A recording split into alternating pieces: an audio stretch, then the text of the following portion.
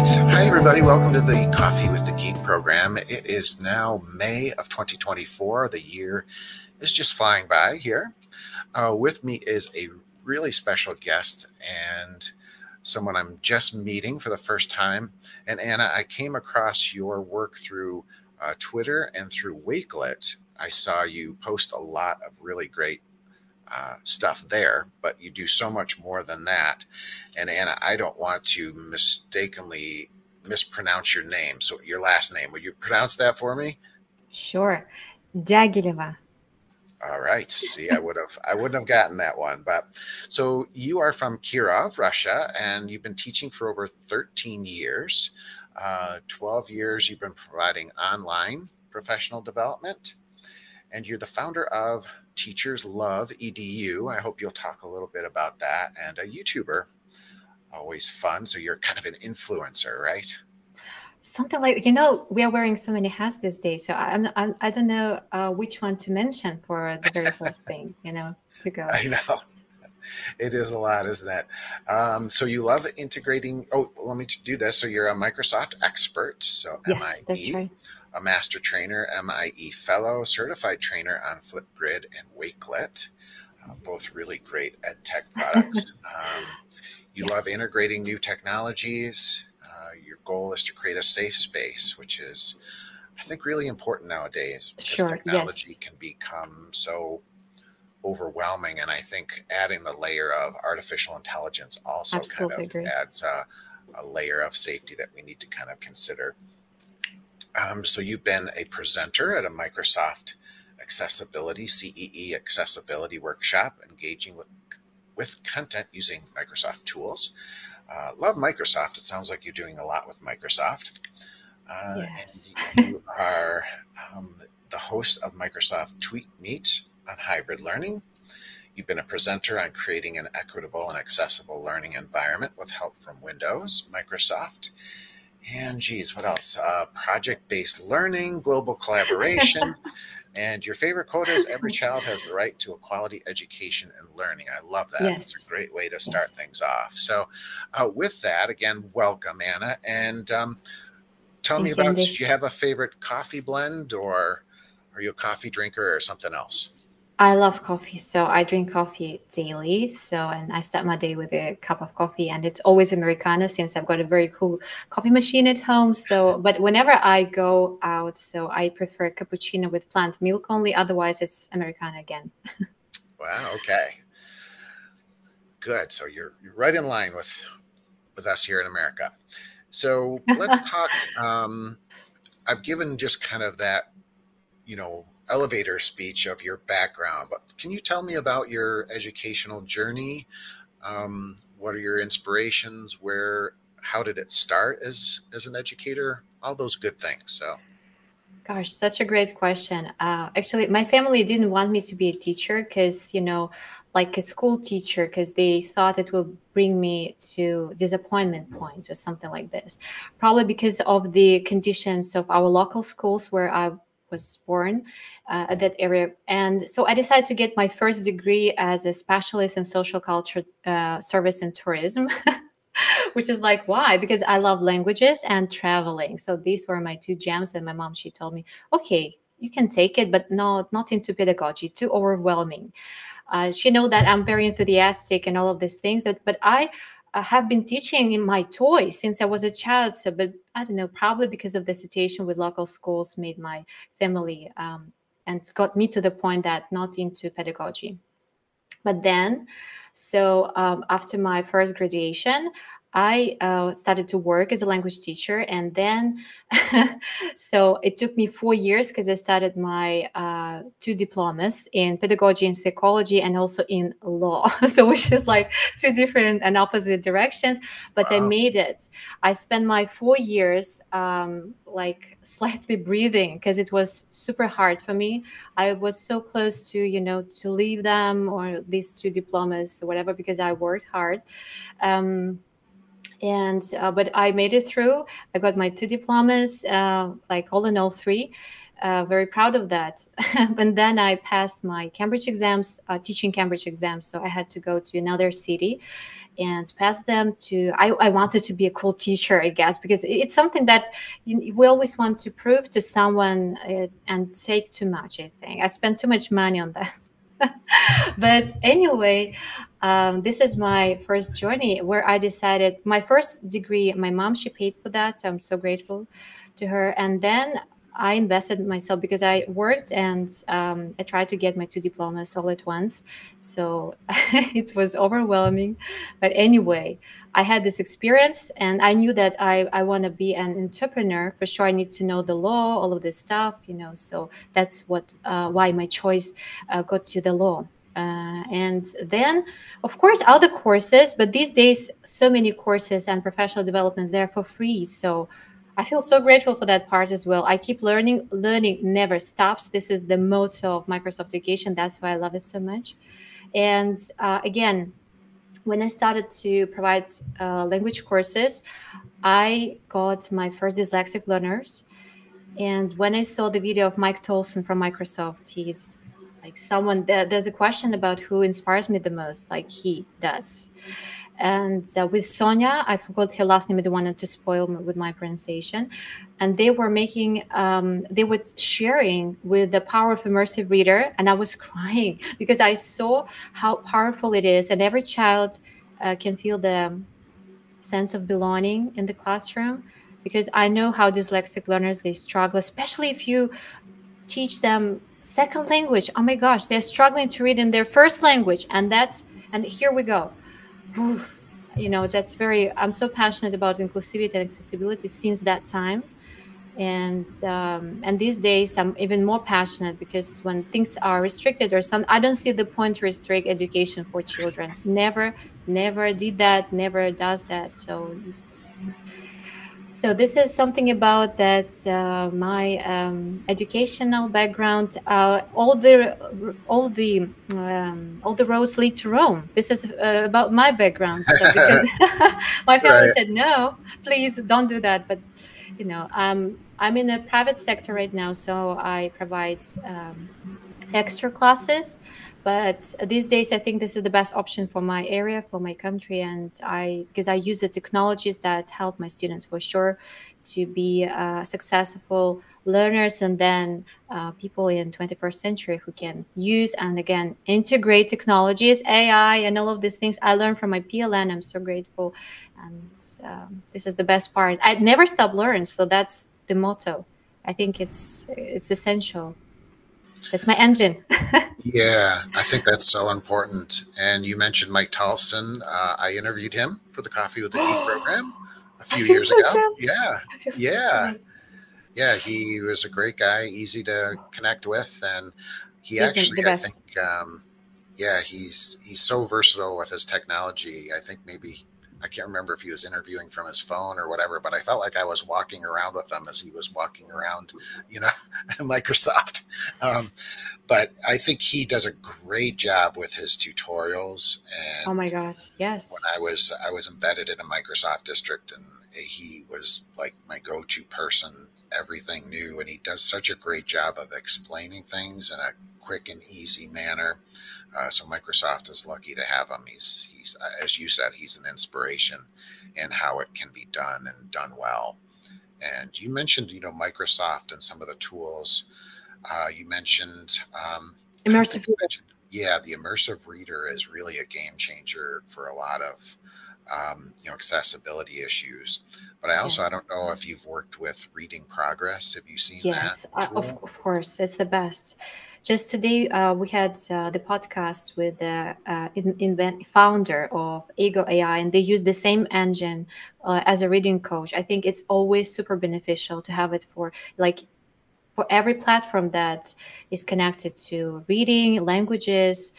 I think everyone should learn. It's not that I'm so passionate and crazy about languages, but I think everyone should learn at least one more language than the native one. So this is the perfect. And because sometimes they come from another country, like comparing to the country where the children go to school, and this is like always a gem when we have got the tools of accessibility and inclusivity. So always beneficial for everybody. Everybody wins from that, and everyone is included. As I mentioned, it's very important. Yes.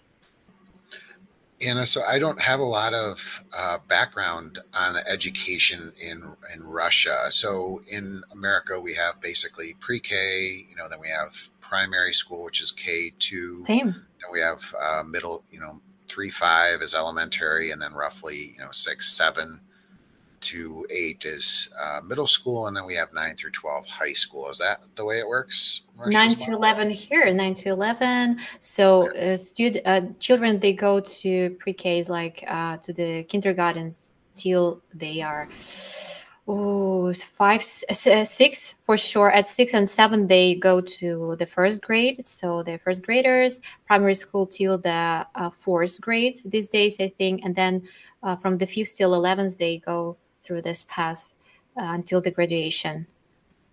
So they graduate in 11th. Yes, that's right. Okay.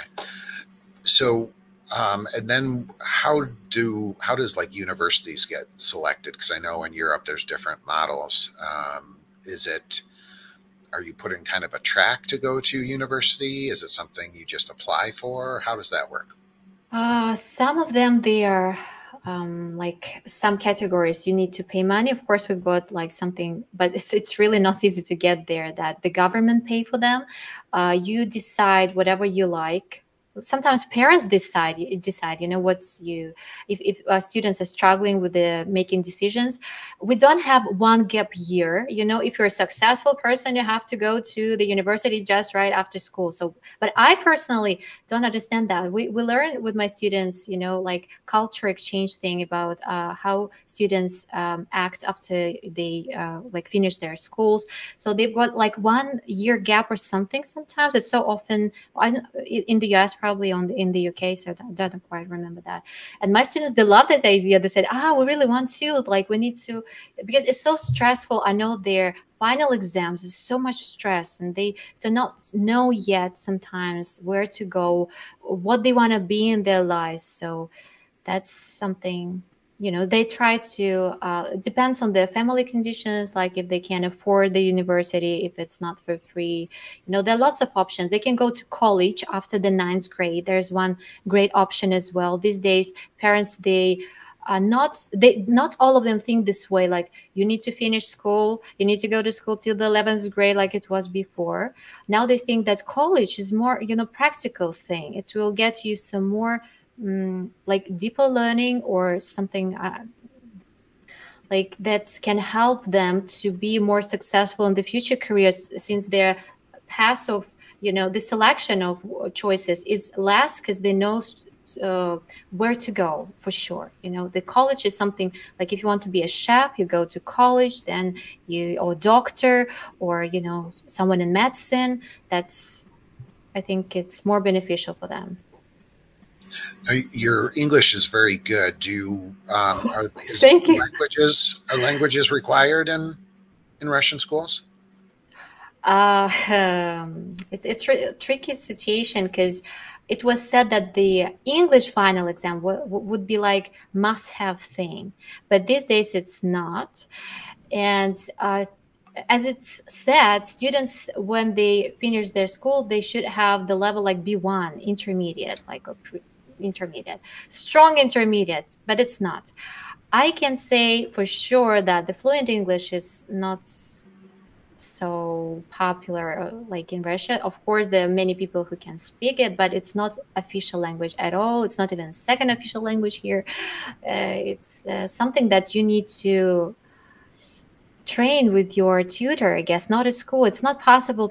I don't know, probably some private super gymnasiums or something, they can provide this deeper learning stuff about languages, but like this fluently, not at school. I can't say for sure, like, okay. Sorry. Not required all the way around. So let's talk about Wakelet, because Wakelet is really where I came across kind of your posts. Tell me what you think of Wakelet. Tell me how you use Wakelet. Tell me how other educators could benefit from Wakelet.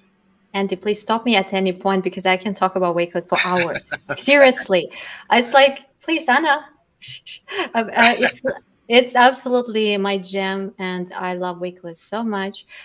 I think when they only start, not only, but they were not so popular in pedagogy, like around educators. They asked some teachers from different countries to translate their ebook for teachers. So I was one who translated into Russian, and that's when I started to love Wakelet so much. And it was like, first we thought about Wakelet as organizer, but for me, these days especially, I think of Wakelet as a neuron thing, like brain, because you can organize it and make anything you want, limitless possibilities. Of course, you can do the same, probably you would say, in the Word doc or Google Docs or Word Online or something, but not the same way. Being a visual person like me, I don't have that much creativity or ideas. They don't come into my head, if I just work in Google Doc or something. But when comes to Wakelet, so I can say that there's limitless number of possibilities. Of course, some more features I would love to integrate, but so far, so good, so far, so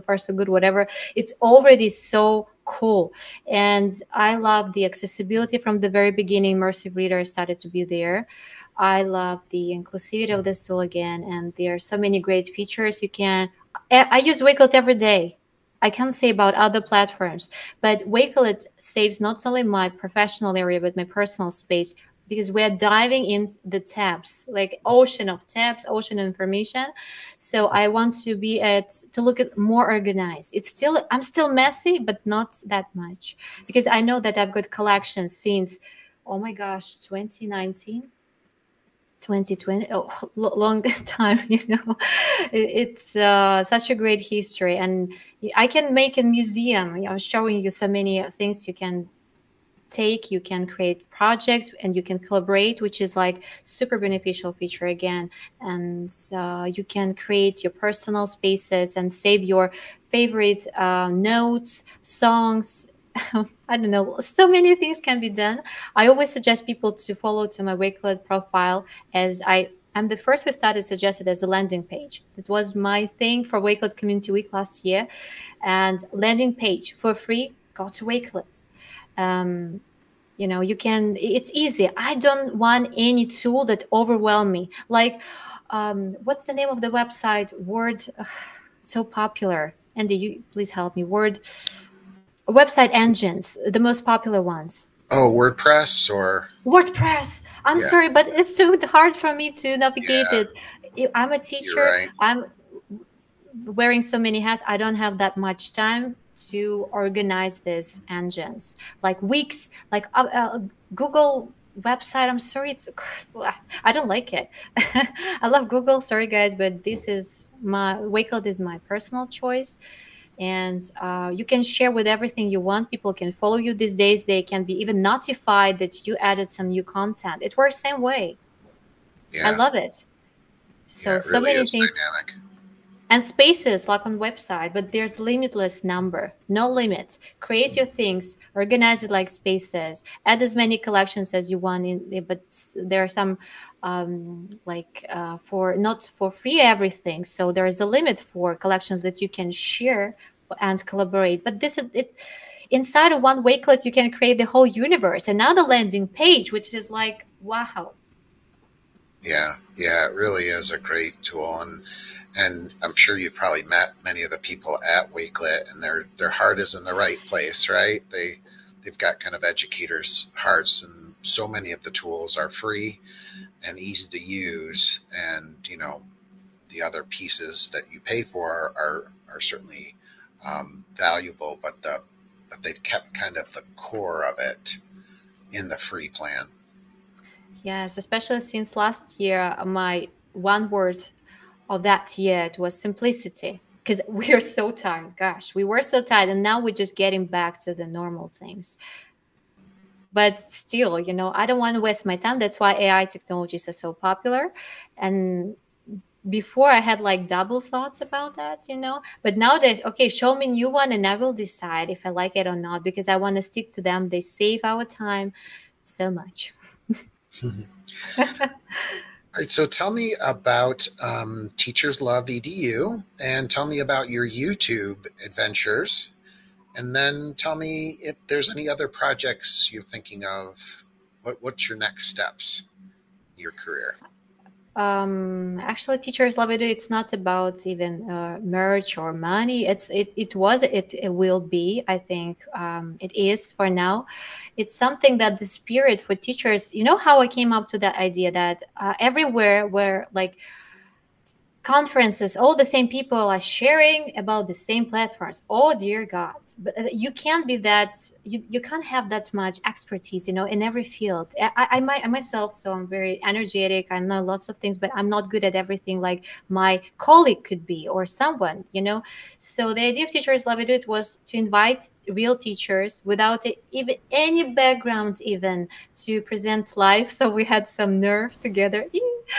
I've got anxiety, so for me, every life it's a little bit stressful thing. But anyway, I'm so empowered every time. I'm so inspired because I always invite, I think, the most inspiring people, like teachers. They start when they start sharing. Say, I'm just a regular teacher. I don't have anything to share. I'm not a great speaker. I don't need speaker. I don't need a speaker because they know what to do. They share the same thing. Sometimes not too practical. So I want real teachers because teachers who start using technology in the classrooms. They give us the tips, the things that need to be improved. So, and every platform developer should keep an eye and provide things only for free for teachers. This is what I think. This is how I feel. Of course, if your school district can pay for stuff, that's good because platform developers, the same way, they need money to support their inventions. Mhm. But all in all, teachers, they are the people, the most important people in the world. That's what I think. And Yeah, you're yes, right.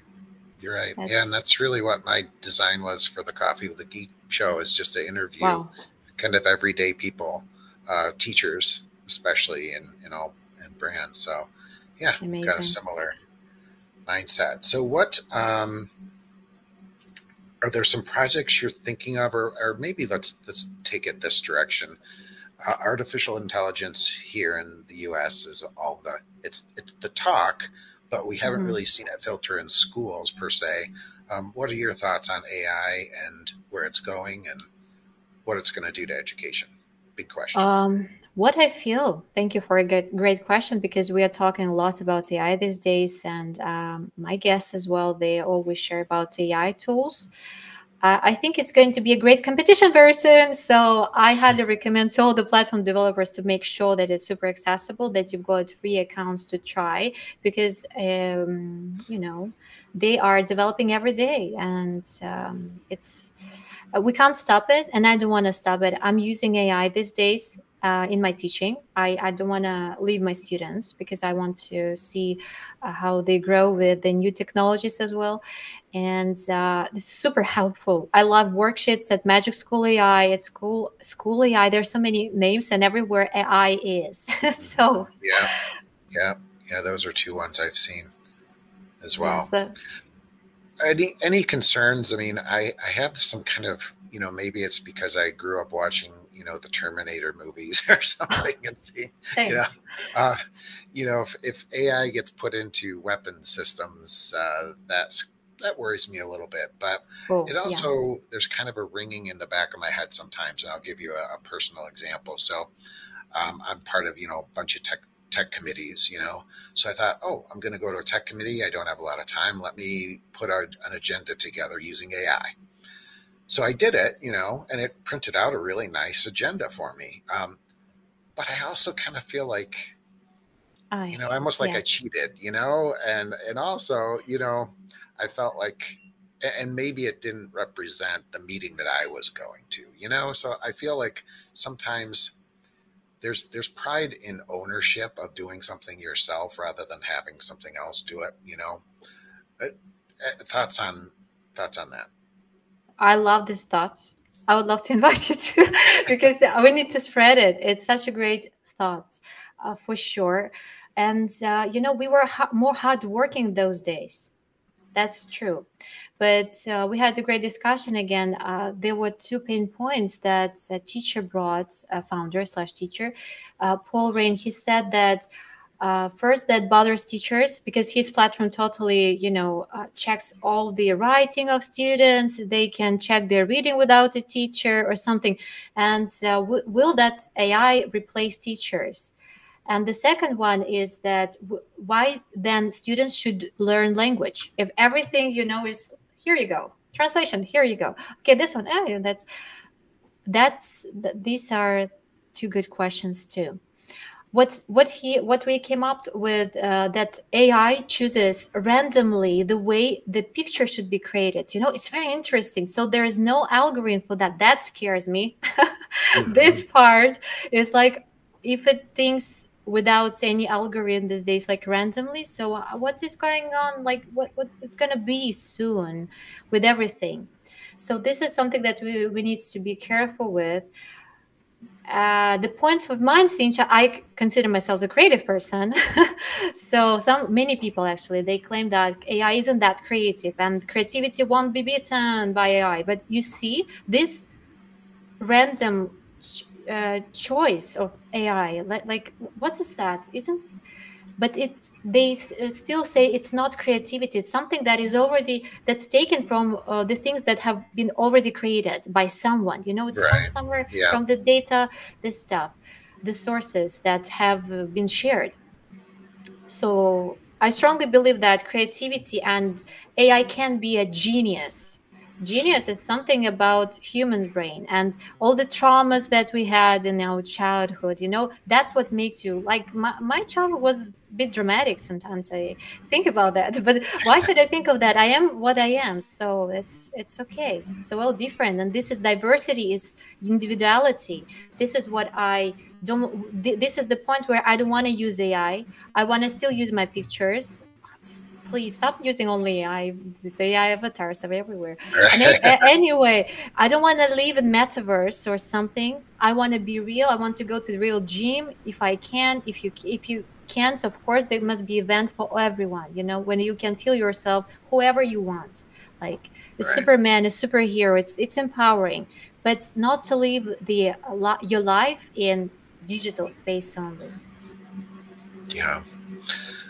Okay, so now it's time for the speed geek question. So I'll throw kind of three at you, any three. So these are meant to be kind of like light and lively and kind of just straight to the point. So I'll start off with what's your favorite social network? Gosh, that's a great story of mine. So I understand them all, how they works, like the engines. Again, I know how they works. That's why I feel myself super comfortable to use them all: YouTube, Instagram, Twitter, or X, whatever, Facebook. But my journey started with I started to use Twitter or X, I think, later than my PLN, because in Russia it wasn't that popular at all. People still don't know how to use X and what it is all Really? about. Yes.